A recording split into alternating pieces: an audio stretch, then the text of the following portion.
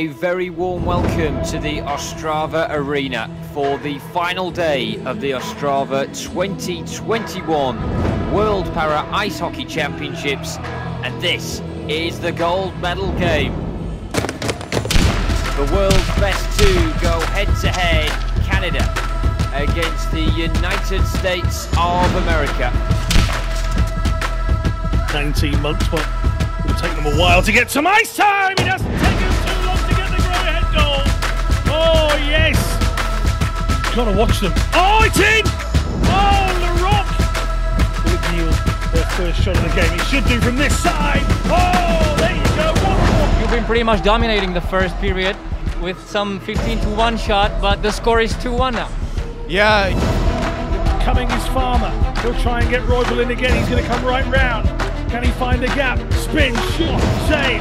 Hell, swatting away. Westlake's in there. He's going to get jabbed constantly here. Balls. Oh, he's got it in. Roybal, always that danger, isn't he? Flick of a switch and the rock there. Jacobs Webb is turning away from it. This one is dumped long, and they're on here. They're on here for another.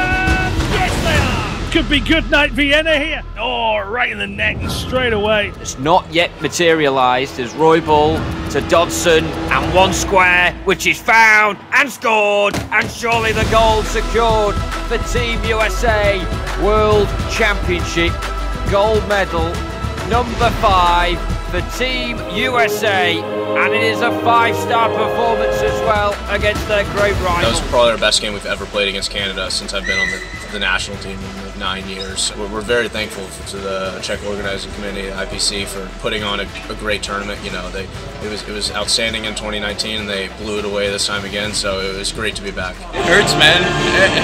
Every time, like, we're sick of this. Sucks, man. The bronze medal game here, RPC against South Korea, here inside the Ostrava Arena.